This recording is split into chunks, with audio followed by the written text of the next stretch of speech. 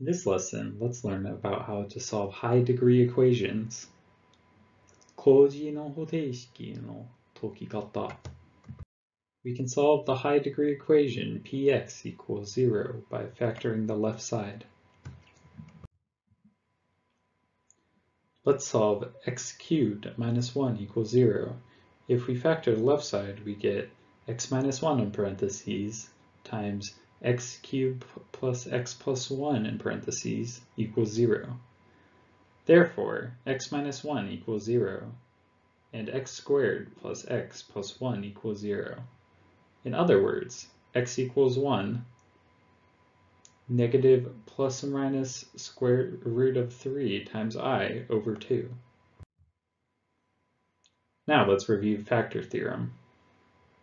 Factor theorem is when the equation p of x has x minus k as a factor, and is also equivalent to p of k equals 0.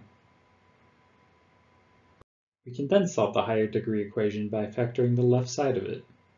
One way to factorize it is by using factor theorem. Let's solve the equation x cubed minus 4x squared plus 8 equals 0. First, let p of x be equal to x cubed minus 4x squared plus 8. If we do that, then p of 2 will end up equaling 0.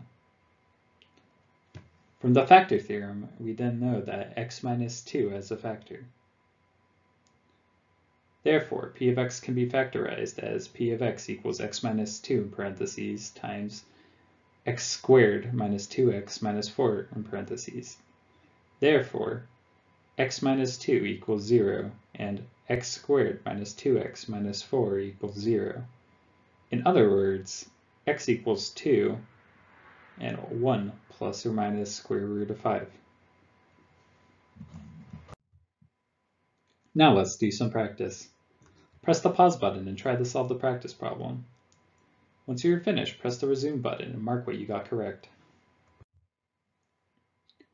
Now let's check our answers. First, look at problem number 1. If we factor the left side, we get x minus 2 in parentheses times x squared plus 2x plus 4 in parentheses. Therefore, x minus 2 equals 0, and x squared plus 2x plus 4 equals 0. In other words, x equals 2, and negative 1 plus or minus square root of 3 times I. Next is number 2. First, let p of x be equal to x cubed minus 3x squared plus 2. If we do that, then p of 1 ends up equaling 0.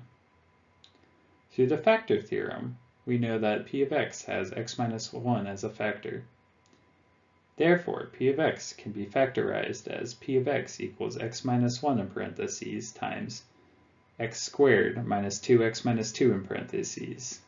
So x minus 1 equals 0, and x squared minus 2x minus 2 equals 0.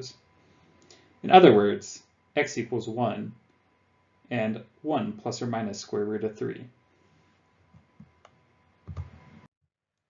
That concludes this lesson.